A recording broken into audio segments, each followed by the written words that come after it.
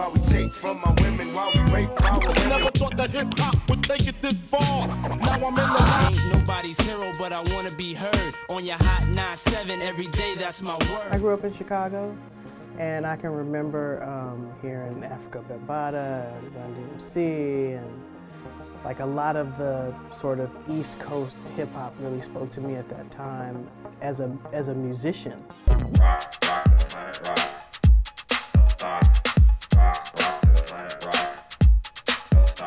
The Soulsonic Force, the big power, and MC Glow, we emphasize this show, we got ego. Make this your night, slip it right in my day, as the people say, live it up, shucks. For work or pay, I want is free, be what you be. I really loved the Sugarhill Gang. Like, I had a friend in the 6th grade named Lisa who taught me the Rapper's Delight rap, because I could not, I was like, what, is it a hip-hop a hibbity? What is a hibbity?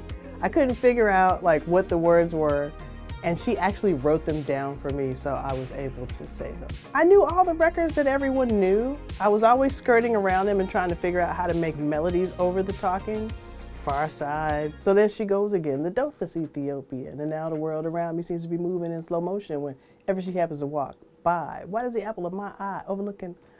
At that point I get tired and Fatigued. My eye overlooking, disregard my feelings, no matter how much I try.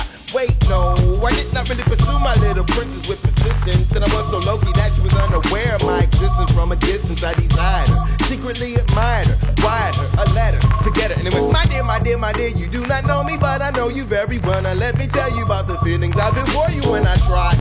I was obsessed with Tribe for a while. I was really obsessed with a lot of the sort of East Coast hip-hop that featured jazz music that I knew and understood.